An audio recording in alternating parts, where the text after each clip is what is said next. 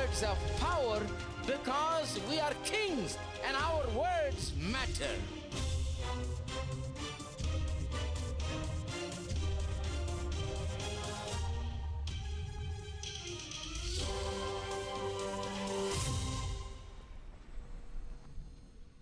Faith takes what God has provided. Grace has provided. Faith is the process through which we take these things. If you don't show faith, that means you don't have any appreciation for what God has provided.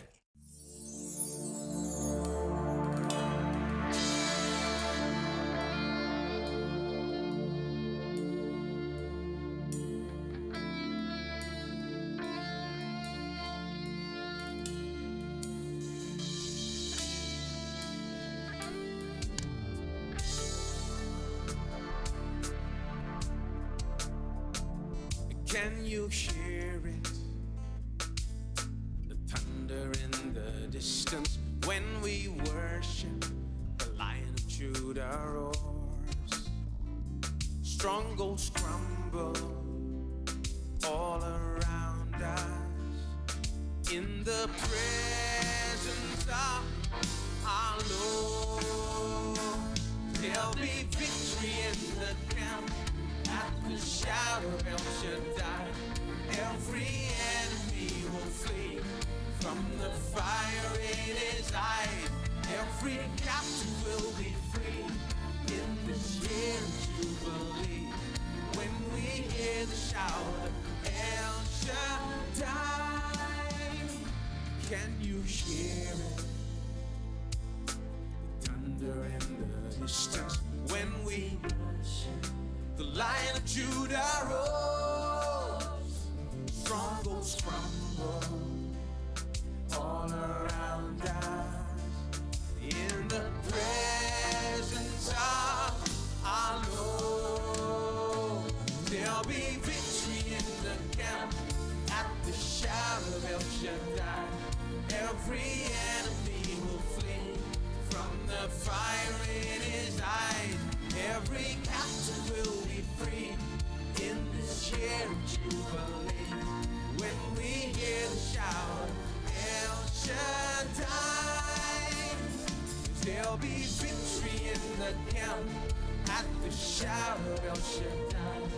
Every enemy will flee from the fire in his eye. Every captive will be free in this year of Jubilee. When we hear the shout of El Shaddai.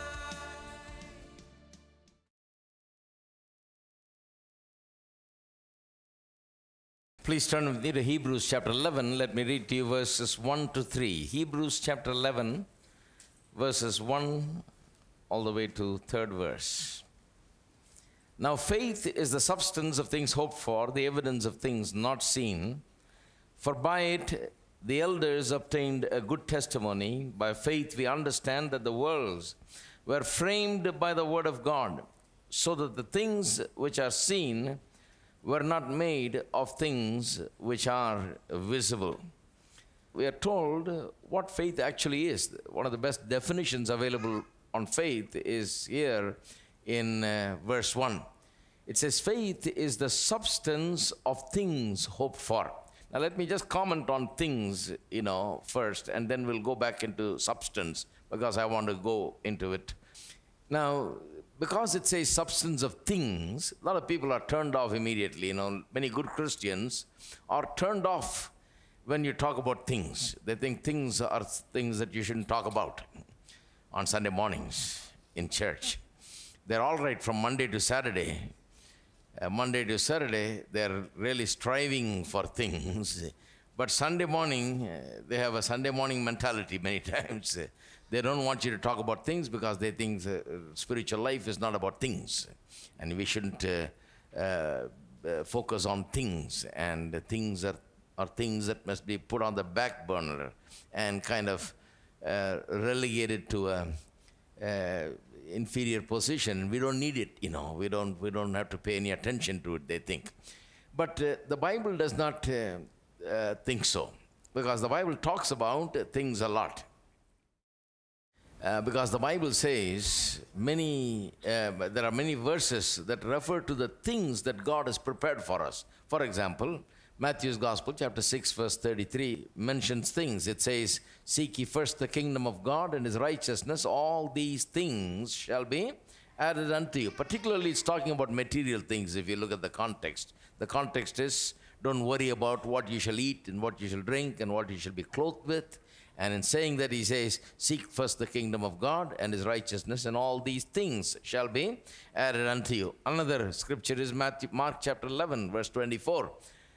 After that verse about the mountain, "Be thou removed and be thou cast into the sea." After that verse, Jesus says, "Therefore, when you pray, what things soever ye desire." See, he's again talking about things.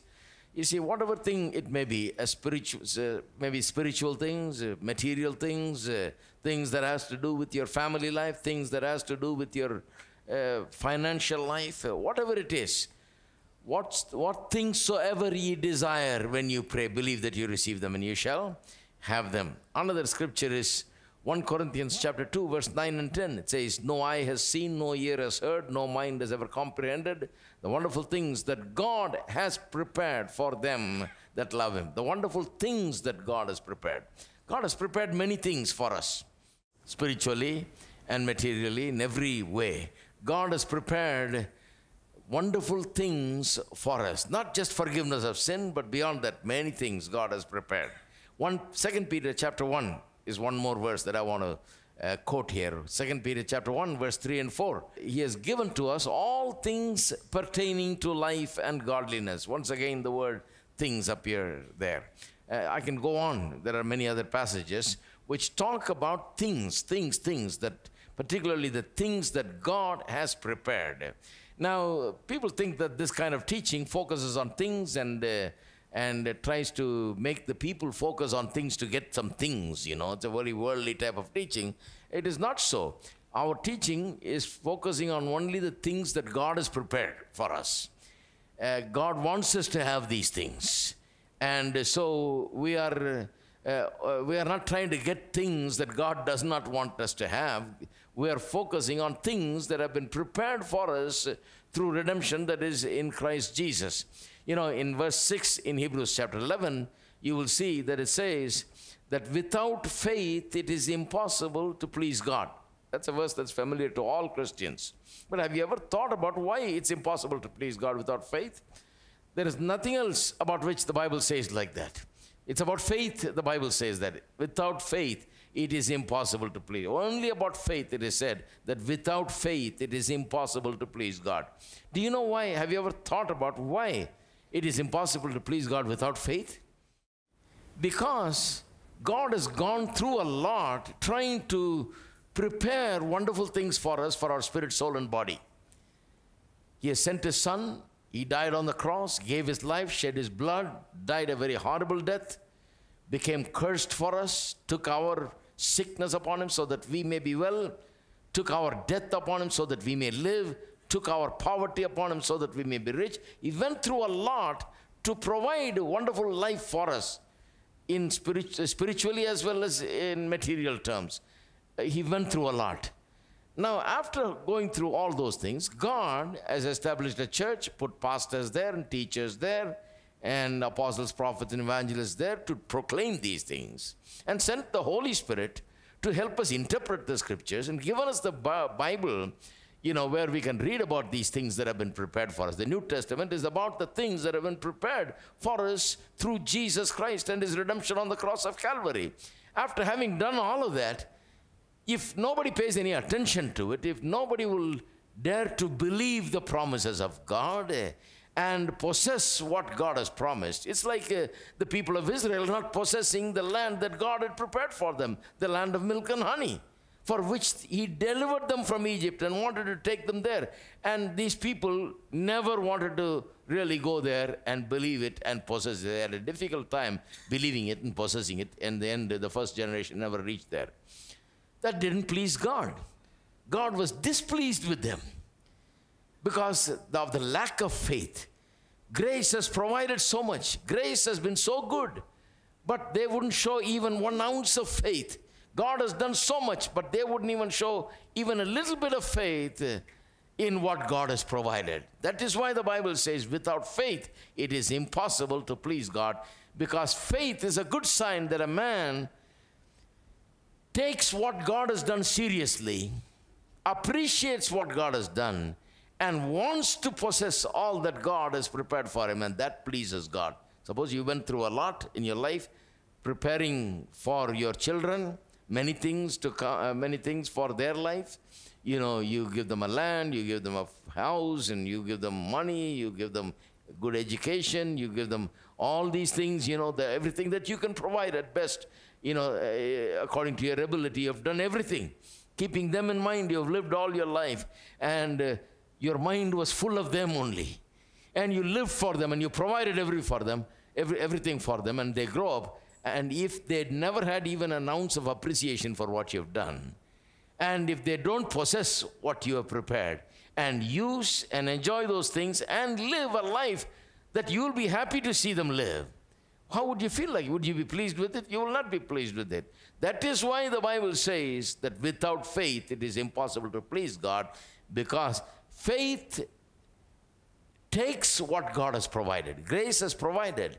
Faith is the process through which we take these things. If you don't show faith, that means you don't have any appreciation for what God has provided. So there's nothing wrong with things. You know, it's not wrong for us to have things. It's wrong for things to have us. The Bible says you can't serve God and mammon, God and money. But you can have money serve you and God. Because that is what money is for, to serve you and God, you know. It just serves us. It's our servant to do what we want to accomplish in this world. You see, it's just the right perspective that the Bible talks about. The Bible never condemns things. The Bible condemns wrong perspective on life, because wrong perspective means it leads you to wrong things, all right? Now, if God has provided so much, then one of the most important things that you need is the knowledge of what has been provided. Knowledge of what has been prepared for you. Because without knowledge of what God has prepared, how are you going to possess it, you know?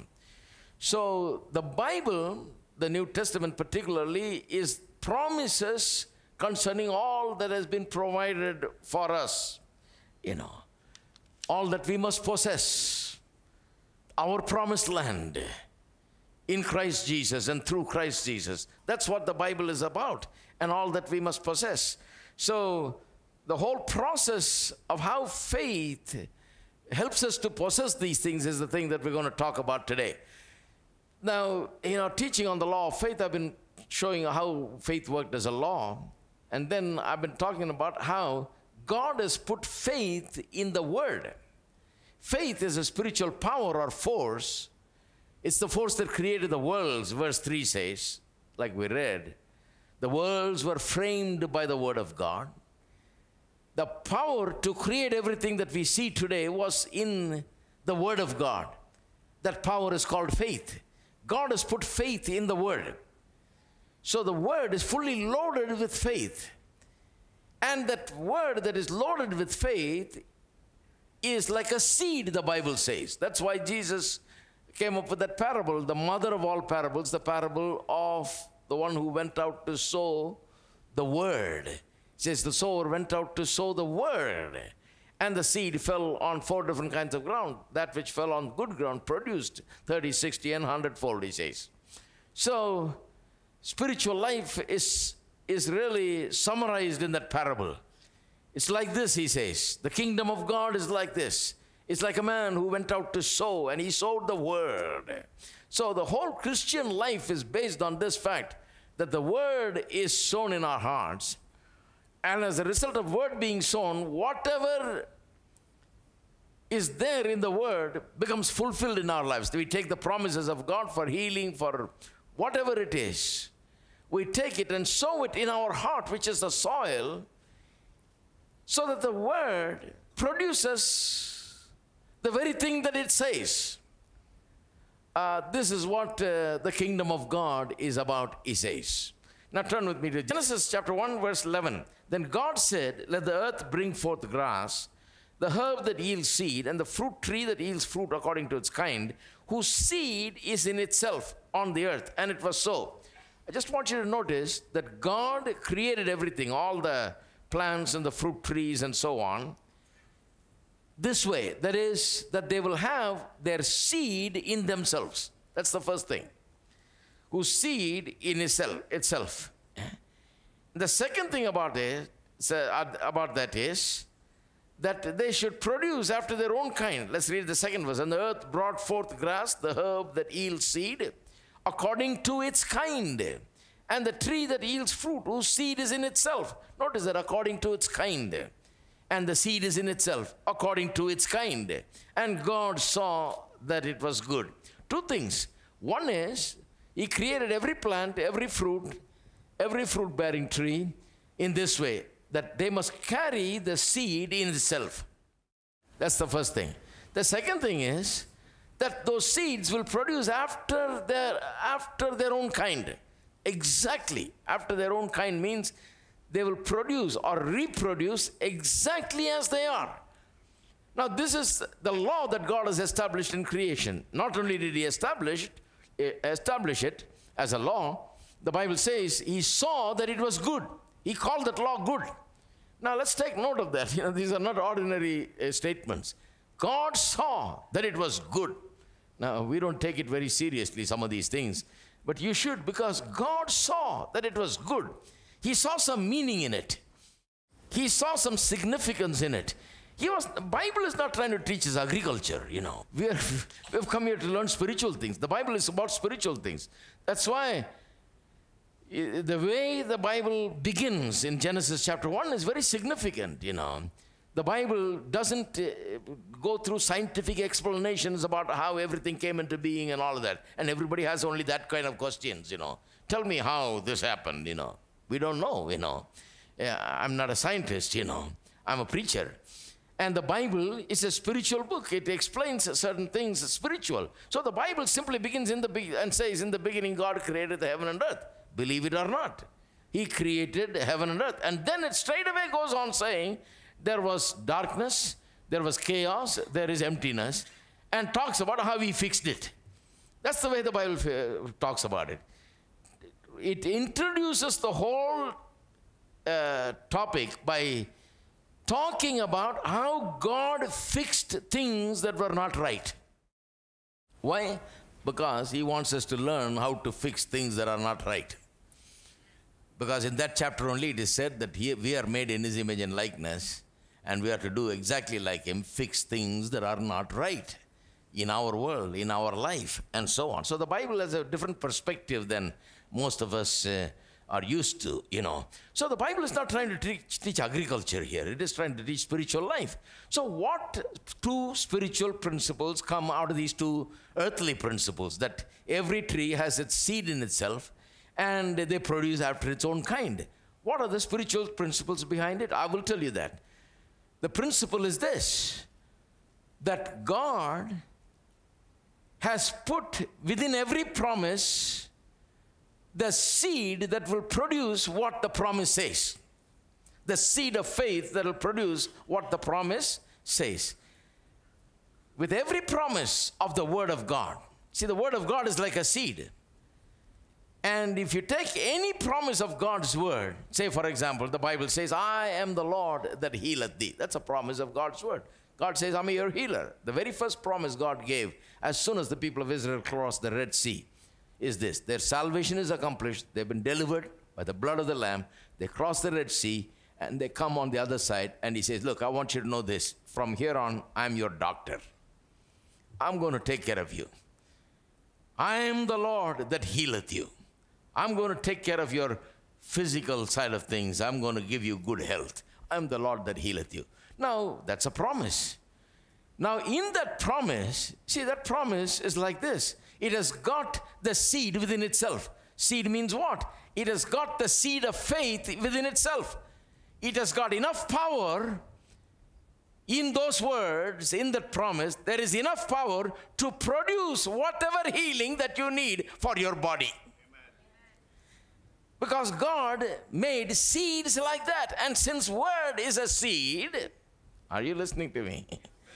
Since God made seeds like that, since God made trees and plants and fruits like that, and since the word is spoken of as a seed, I want to tell you that the seed for your healing is in the promise itself.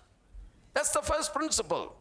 The second principle is this, that seed, that faith that is in that promise, that power that is in that promise to produce your healing will produce healing exactly as it says. It will not produce something else, It will produce exactly what it says. If it's healing, it's healing. I remember when I was very young, one fellow said, careful when you ask for the Holy Spirit, sometimes you may get evil spirit. Now this was very commonly spoken of in those days, Be careful because we don't know what kind of spirit you got. You ask for the Holy Spirit, are you sure? Did you get the Holy Spirit? Maybe you got the evil spirit. Well, Jesus himself said, how will the Father give, a stone when you ask for bread, But these people believe that, Bible says that the seed is in itself. The promise of healing or promise of whatever benefit or blessing you take from the word of God, the power or the faith to produce what it says is in itself. And it will produce it exactly the way it states it. It's healing means it's healing, It's not some kind of sickness. It's healing it'll produce. If you go to a copying place, we call them Xerox, It became so synonymous with Xerox, who invented the copying machines, Now we call them Xerox, whatever machine they are. So if you go to a place to Xerox something and you make a copy, are you going to proofread the copy to see if anything changed because you copied it? Because copying is based on this principle. Copying happens in such a way that whatever is in the original is copied exactly. There's no difference. You don't have to proofread it to see whether anything has changed in this. Nothing can possibly change. You're just going to get a copy. What the principle or the law of Genesis in Genesis 1, 11 and 12 says is this. It says that God has pre-programmed seeds in this way. And if it's seeds, it's the word of God also, because the word also is a seed. God has pre-programmed the word in this way that the faith to produce what it says is in the word itself, and it'll produce it exactly as it says it. In your presence, there is fullness of joy. At your right hand, there are pleasures evermore. You surround us with your favor, oh Lord. The earth is full of your goodness. The earth is filled with your love. In your presence, there is fullness of joy. At your right hand, there are pleasures evermore. You surround us with your favor, oh Lord. The earth is full of your goodness. The earth is filled with your exceedingly abundantly, far above all we could ever ask or think. Exceedingly abundantly, you give us all things to enjoy. In your presence, there is fullness of joy. At your right hand, there are pleasures evermore. Surround us with your favor, oh Lord. The earth is full of your goodness. The earth is filled in your presence. In your presence, there is fullness of joy. At your right hand, there are pleasures evermore. You surround us with your favor, oh Lord.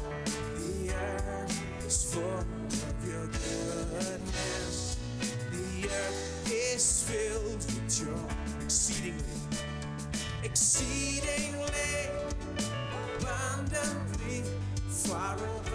all we could ever ask or think, exceedingly, abundantly. You give us all things to enjoy. In your presence there is fullness of joy. At your right hand there are pleasures evermore. You surround us with your favor, oh Lord. The earth is full of your goodness. The earth is filled with your exceedingly, exceedingly, abundantly, far above all we could ever ask or think, exceedingly. You give us all things to enjoy. In your presence there is fullness of joy. At your right hand there are pleasures evermore. You surround us with your favor, oh Lord. The earth is full of your goodness. The earth is filled exceedingly, exceedingly, abundantly, far above all we could ever ask or think, exceedingly, abundantly. Give us all things to enjoy. In your presence there is fullness of joy. At your right hand there are pleasures evermore. You surround us with your favor, oh Lord. The earth is full of your goodness. The earth is filled exceedingly, exceedingly, abundantly, far above all we could ever ask or think, exceedingly, abundantly. You give us all things to enjoy. In your presence there is fullness of joy. At your right hand there are pleasures evermore. You surround us with your favor, oh Lord. The earth is full of your goodness. The earth is filled exceedingly, exceedingly, abundantly, far above all we could ever ask or think, exceedingly, abundantly. You give us all things to enjoy. In your presence there is fullness of joy. At your right hand there are pleasures evermore. You surround us with your favor, oh Lord. The earth is full of your goodness. The earth is filled. The earth is full